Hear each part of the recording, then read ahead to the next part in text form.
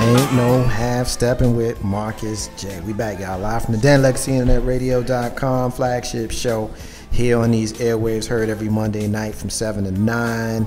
We always go past 9, but 7 to 9 is the scheduled time frame. We're definitely glad you stayed with us. It's time to get into some what the hell, y'all. We got a few what the hell segments that we're going to get into. And, of course, y'all know me, Marcus J. I am certainly unapologetically unafraid to talk about race and communications and all of that kind of stuff that we have in this country and the poor ways that we treat each other. Black versus white, white versus black, everybody versus everybody.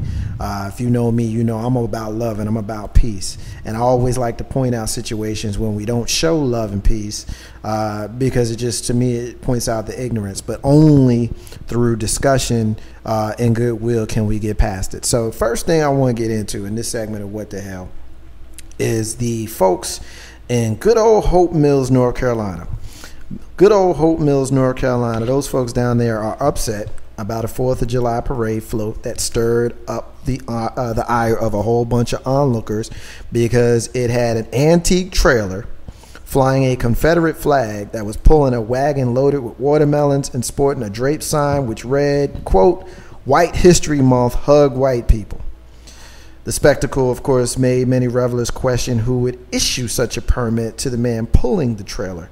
Donnie Spell, a farmer, was the man behind the tractor shenanigans. Spell was able to get a permit from the town without a problem. However, Hope Mills administrators told ABC 11 that Spell was duplicitous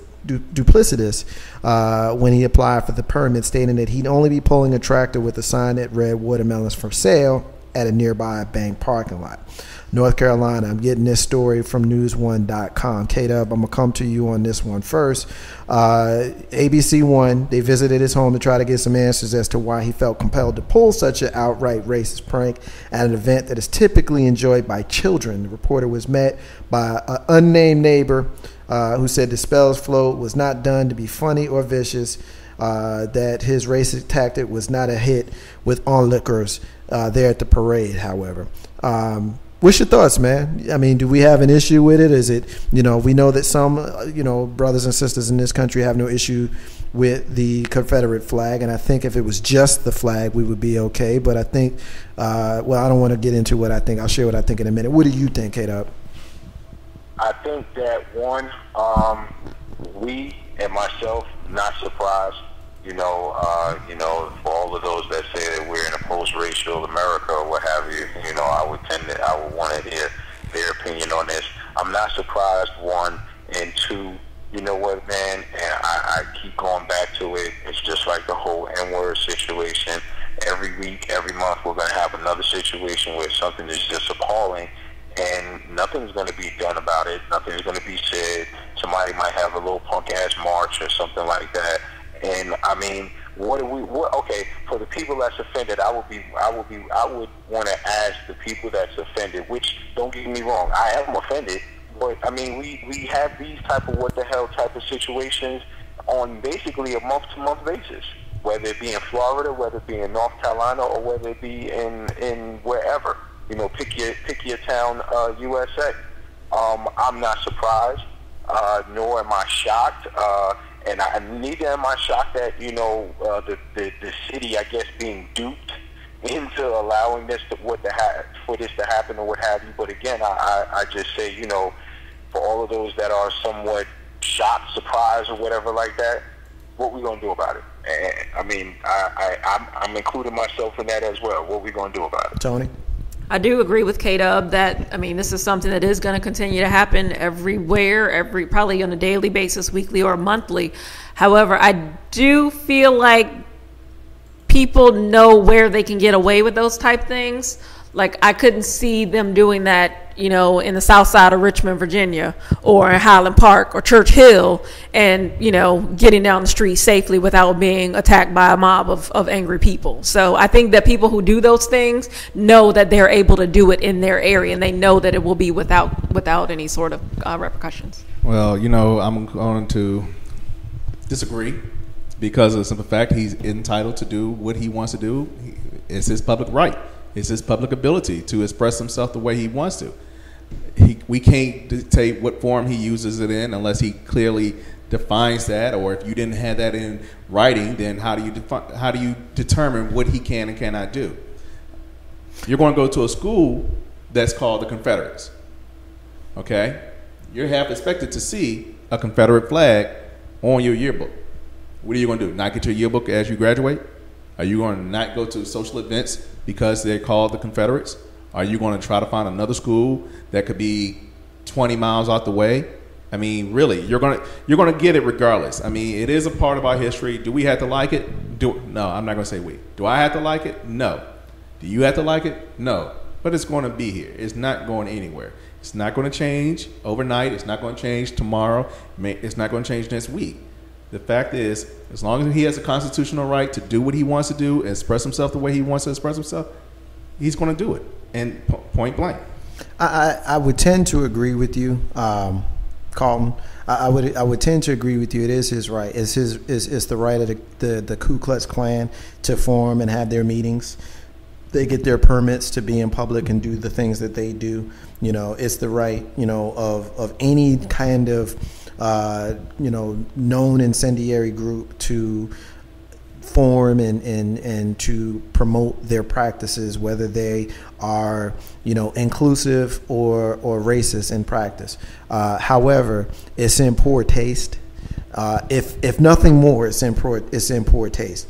And I think when we live in a country in 2013 where we still have people who are here and want to show you by utilizing their right, which I agree is his right, but you got people who still live in this country who like to utilize the public forums to show you that you are absolutely inferior to me, and I'll never want you to forget that. We also know that we live in a country that has many practices that are absolutely designed to continue with the brainwashing, to continue with showing that there are some people in this country who feel that they are superior and they want you to know that you're inferior. So if we take the attitude that it's their right and we can't get mad about it, then I think that we're doing a disservice to our children, because, didn't we used to just one generation ago get water hoses sprayed on us just when we were going to register to vote?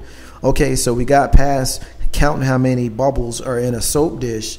We actually get to vote, but then they want to make it so that it's so difficult for you to vote that you just say, forget it, I'm not going to do it. Like all of these types of, James Esquire, James Crow Esquire type of deals, they're not out in your face like Jim Crow used to be, but when you see something that's so outwardly racist, like a guy pulling a Confederate flag on a tractor, with a sign that says hug white people today on the 4th of July, with also a sign that says White History Month.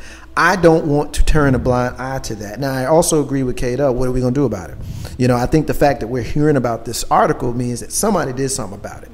Somebody got involved. Someone said something to the local media, things of that sort. That's what you do about it. You publicize it. You make it known so that these people could potentially think twice about going out there and doing something. Now, will there be another? Potentially. But I think you cannot be quiet about it. At minimum, you cannot be quiet about it. And how Steppin with Marcus J, keeping with the somewhat questionable antics of some of our white brothers and sisters, we got a beauty queen contestant on a television show that a lot of our listeners might actually watch. It's a TV show called Big Brother. This particular woman, Gina Marie Zimmerman, she had been here. Zimmerman. Carlton's got a good chuckle. Yeah, I didn't even notice that. Zimmerman. Gina Marie Zimmerman has recently gotten fired from her modeling agency after they learned that she had been saying some questionable things. What did she say? Well, apparently she referred to welfare as Nword insurance on the television show Big Brother. K-Dub, I'm going to come again to you on this one first. Nword insurance is synonymous with welfare, apparently, to this woman. Now, I like to bring up situations like this, not because I give a damn about Gina Marie Zimmerman. I don't care about her, for real. I really don't. I don't care about the guy pulling the tractor in North Carolina. I don't care about those two as individuals. However, I bring up these kinds of incidences because it speaks to the mentality and it speaks to the thought, like the whole Paula Deen thing. Yeah, I gave another case last week where someone said something incendiary as well. It ain't just Paula Deen. It ain't just that person. It ain't just this beauty queen from wherever the hell she's from. It's a mindset that these people have, and they feel empowered in large part because of the fact, like Carlton Banks said, you know, it's their right one. And like K-Dub said, what are we going to do about it? So a lot of them feel empowered because not a lot is done. But K-Dub, when you hear about this kind of story, what do you think? Basically, you can link it back to the previous story or what have you. I'm not surprised. And this just goes to show their ignorance, white. Let's look at the situation that you just mentioned in North Carolina with the tractor, so on and so forth. We have to have Hug a White Person Day because I think that in the larger part, they're feeling as though that they're losing control of their so-called America. And in this particular situation right here, you have an individual that's making a stupid-ass comment, and whether she knows it or not, and this is fact, there's more white people on welfare than minorities. So that leads to her showing her particular ignorance. Again, not surprised. I guarantee, probably mark my words, and we have it on tape. I guarantee a month from today we'll be talking about another situation that parallels the whole Paula Deen situation, the situation with the tractor, and this ignorant chick right here making a comment with the Nword insurance. Guarantee it. Yeah, no, I agree with you, Tony. I agree with you. Tony. I agree with you, Tony. I'm transitioning because I'm going to ask her a question. Okay. Thank you very much. My bad. Tony. I agree with you. I was about to say, man, I was like, dog, I know my voice, it didn't get lighter. And you I know, see, that's what threw me off. Anyway, fellas. I got you, Marcus. Thank you, Tony. I appreciate it. My question to you is this, because K-Dub hit on a very good point with regards to what is fact. And I looked it up, as far as the people that are on welfare, it is a slight percentage. I think it's like 0.7% more white people than black people, and even less Latinos. So if anybody wants to tell you that, Latinos, don't work hard, don't go to work every single day, and don't do the damn thing, they full of it because they haven't looked up the census numbers that I looked at. It is a fact that there are not just the number of white people, not just because obviously they outnumber everybody. The percentage of people on welfare, the percentage of white people that are on welfare, that percentage is higher than of black people and of Latinos. That's something that can be looked up. I looked up the U.S. Census. That's where you can go and find those numbers. That being the first thing. The second thing is, again, I don't always bring up these stories because I want to talk about these individual stories. I like to bring them up because it speaks more so to the mindset of what people are thinking. And we live in a country where we think, and I shouldn't say we in the sense of you, me, Carlton, K-Dub, but we as Americans, because that's what we're brainwashed to think. We're brainwashed to think that black people are lazy criminals who utilize the welfare system, who do all kinds of crazy things that get them in prison, which, by the way, a lot of them do, but there are a lot of reasons other than them being jackasses doing bad things. Conversation for another day. But the point I'm making is, how can we, in your opinion, work towards doing something about that stereotype? Because it's always been there. I remember watching Claudine and them people cleaning up the house when the welfare lady came over. I mean, what the hell?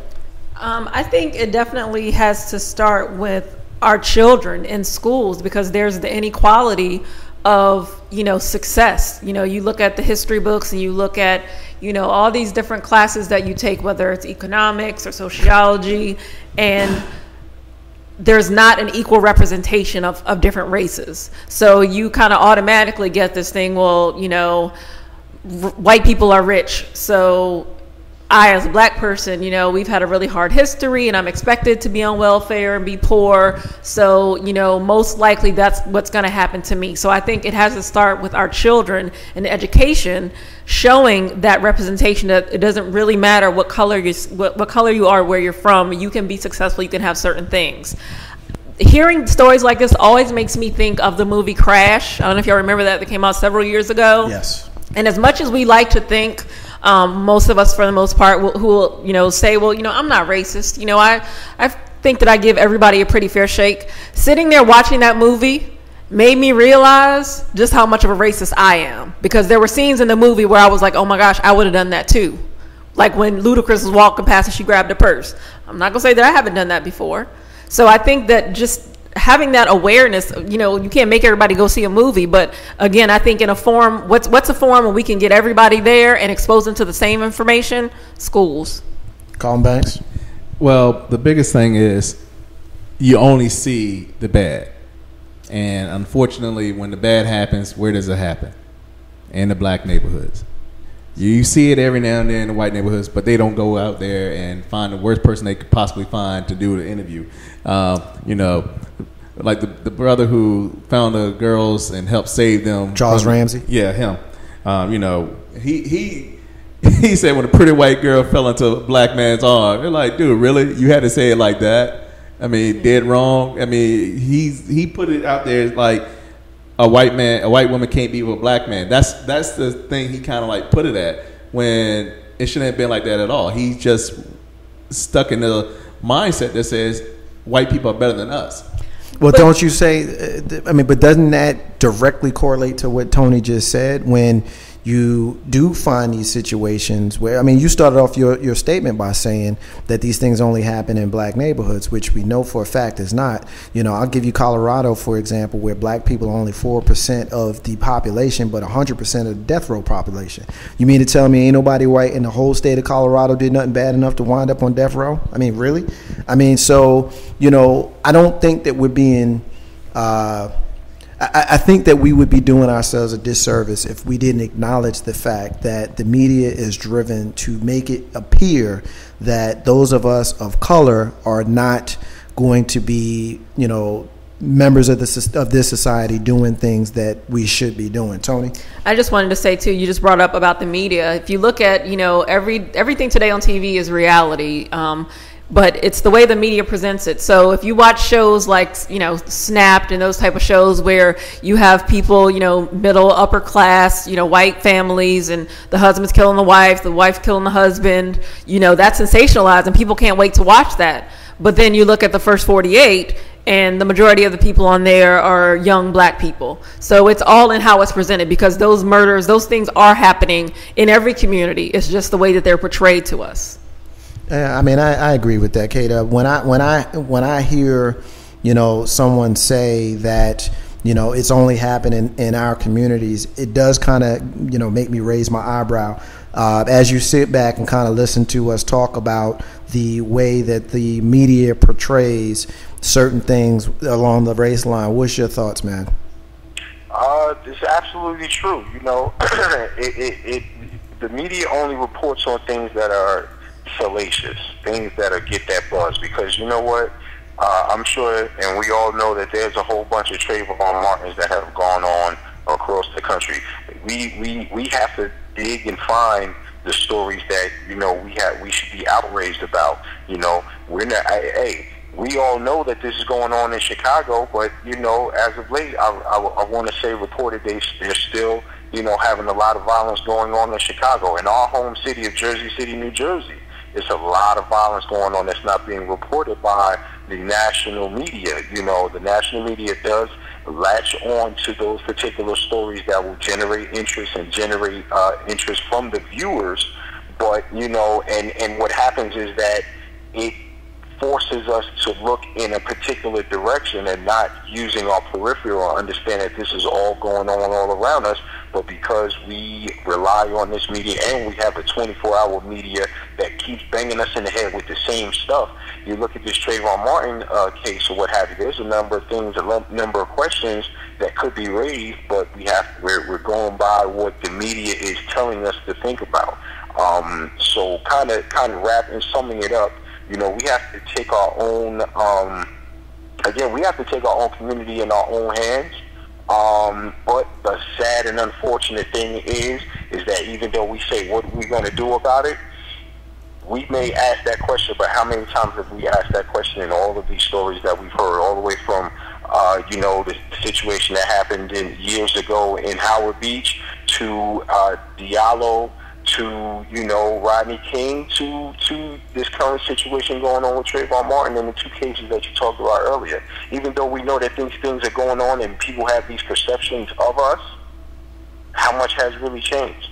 No, I got you. Carlton Banks, let me ask you a question. Sure. We've talked about this kind of concept before, but I think this brings up a perfect opportunity to kind of put this question, and I want the whole crew to kind of build on this one.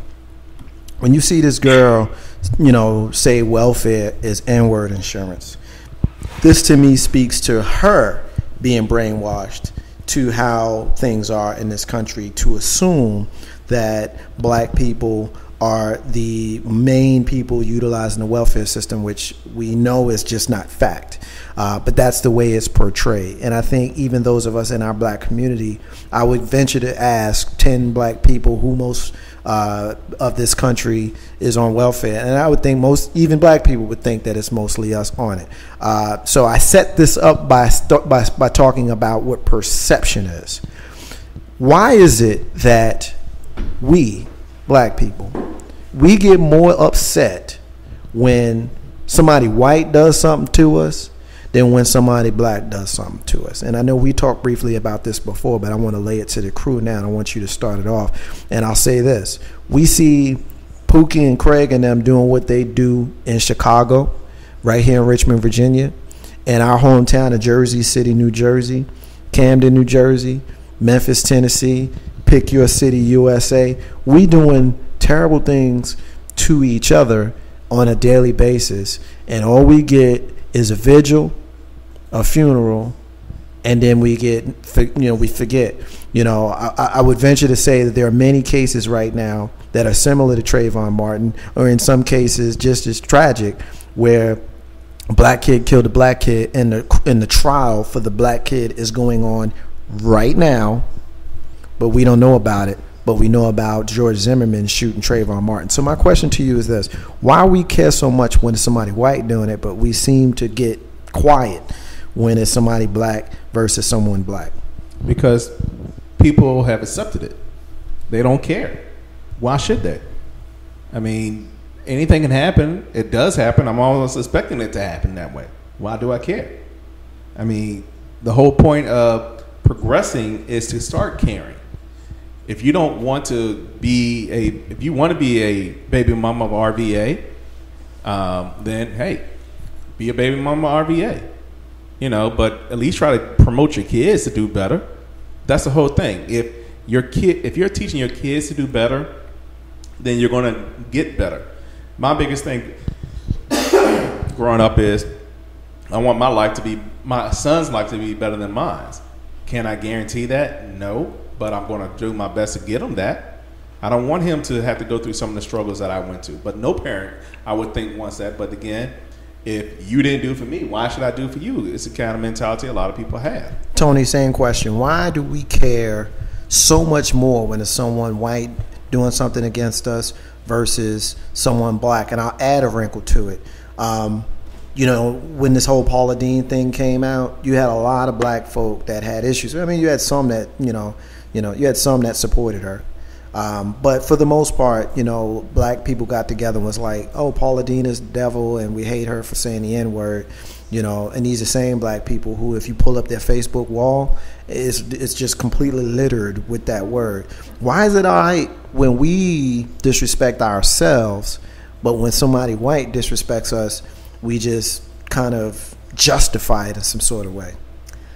I think that a lot of times it's because we don't want to make it seem, we don't want them to be able to say, well, see, that's what we're talking about right there. So we try not to put the spotlight on what we know exists already in our own community. So we just kind of push it off on them and say, oh my gosh, look what you're doing. So that's what I think it is. If we point out, oh my gosh, our black men are killing each other, they're going to say, see, that's what we were talking about. That's exactly what we're talking about right there. So right. For us, kind of ignoring or putting the veil over it makes it okay. Right. And I don't agree with that. I mean, I think some people too kind of, they use other people doing it as a crutch. well, that is why our black men are killing each other, because, the white man hold them down or what have you. So I think it's just excuses. It's essentially just excuses all the way around. K-Dub, I'm going to ask you the same question. You hear the question. What's your thoughts? It's kind of a rhetorical question because there's not really a particular answer to that.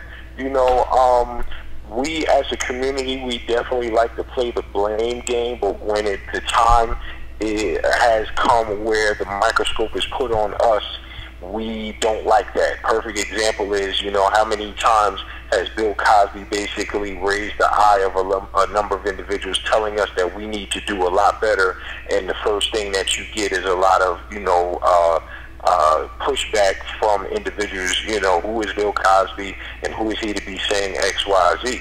A lot of times us as a community, we don't like to have that mirror put in our face and shown like, hey, you need to hold yourself to a higher standard. I think that with the progress that we have made as a community, it has allowed us to kind of not continue. We've gotten lazy, I guess, for less of a better word. We've gotten lazy where we don't have that same push, that same fight that we did back in the 60s, 70s, and the early 80s. Now we're able to be on TV acting the damn fool. We're able to, get a lot of recognition for smacking the hell out of somebody, and putting it on World Star, what have you. We don't hold ourselves to a higher standard. So, to say why is it that we don't get upset about these things, I don't know if there's a concrete set answer. I really don't think that there's a concrete set answer for that. We just have to do it as individuals, and something that was said earlier was that, if we're upset about that, then we have to make sure that we set the standard for our kids and the generations that are coming after us, to hopefully see if they can also make that change and distill some of that information to the youth and to the generations after us. I think I'm about to take some heat for what I'm about to say, but this is just real talk, and this is what I feel. I think a lot of black people still walk around with a natural inherent fear of white people. Straight up. I think a lot of black people walk around scared of what white people think, scared of what white people can do to them, and all of this kind of stuff, which is the reason why they or we will hold them to a different kind of standard than we would have our own. For example, look at your household, the natural household setup. The people in authority may potentially get away with a little bit more than the people that's on your level. Your siblings could punch you in the face and beat you up and do all kinds of stuff to you, and you might fight them back or whatever, but you ain't really gonna, well, let me rephrase. Your siblings, you'll try to tear them up, but the people in authority, mom and dad or grandma, you'll just kind of roll your eyes and keep it moving. So using that analogy, we, the siblings, the black people, we'll go after our own. We'll tear ourselves up, but the white people, the parents, the people in authority, those people get a pass. And I think that that's something that's generationally passed down. I think that's something that's reinforced by some of the images that we see. No one is absolving our own from doing, the things that we do. I mean, we know that, just because your situation is dire doesn't mean that you go knock somebody over the head and take something from them. However, we also have to acknowledge that the system is not set up for us to be successful. So we need to keep that in mind, especially when we see things in the media that only showcase the negative. And I think that's real talk, man. I think that a lot of us do walk around afraid of white people, which is the reason why you could be having a conversation with the homies and you see somebody white walk by, but if you're talking about white people, you start whispering. What you whispering for? If you're going to talk about white people, then talk about white people. I mean, I would guess that if they're going to talk about us, they're going to talk about us. Especially when we not around. I guess we wouldn't know if we not around. But seriously, y'all, I think that's a big part of it. And I think that we need to get to a point where we ain't afraid of nobody. We ain't afraid of our own, and we ain't afraid of people who don't look like us. A talk show host that I really respect made the point. He talked about how a lot of us, are, religious people who believe in the power of the Lord, and all of that kind of stuff. Well, if you believe in the power of the Lord, this is what he says. I'll give Warren Ballantyne credit for this. This isn't me, but I agree with this. If you believe in the power of the Lord and you believe in, Jesus being sent here, to help us and all of that, and you believe in heaven and hell, then what you scared of? For real, what you scared of? Why are you scared? I mean, I understand the whole being prudent thing. You don't want to do something stupid to get yourself hurt. But I mean, if you really believe like that, then what you scared of? You know what I'm saying? So I don't understand it, but I know that it's there, and it is what it is. Ain't much we can do unless we do. We can't just sit here and talk about it. We got to do. The only thing is, y'all need to tell people to listen to Ain't No Half Steppin', Marcus J. Live from the Den, LegacyInternetRadio.com every Monday from 7 to 9, where I talk like this. I try to empower the people that's close to me and the people that are listening to us every single week, and try to shed a little bit light on what I think. I ain't got all the answers, but I certainly have my own thoughts, and hopefully people who are listening to us can agree on some things. I'm getting a hit on the Facebook page. We got the #1 fan of LegacyInternetRadio.com. S.Y. Butler is hitting us up on the fan page. She's talking about the way we fight each other is the same way. Well, I lost a little bit of your comment. Give me a minute. On the other side, I'll pull it up and I'll read it. We're getting ready to take our first break of the night. I promise I'll read your comment in its entirety on the other side. My computer just went down on me for a second. We're going to take our last break of the night. We're saying goodbye to your main man, K-Dub. K-Dub, you want any final words before we let you get on out of here, man? Nah, man. Peace and blessings to everybody, man. Stay safe out there. Boy, that's a man of very, very few words. Actually, I did get S.Y. Butler's comment back up. She's agreeing with me. Some are still walking around afraid, fearing of the consequences that may come from a white person. The same way we fight each other is the same way you should fight them. It's her comment. And I agree with her because she's agreeing with me. We're on the same page. Marcus J. Ain't No Half Steppin'. We got my man K-Dub who's leaving us. We got Carlton Banks and Miss Tony still with us, taking a break. When we come back, Carlton Banks is going to ask the question, what do you think about it? 2 questions he's asking. And that is coming right behind the missing child. And a word from our sponsor. Marcus J. Ain't No Half Steppin'.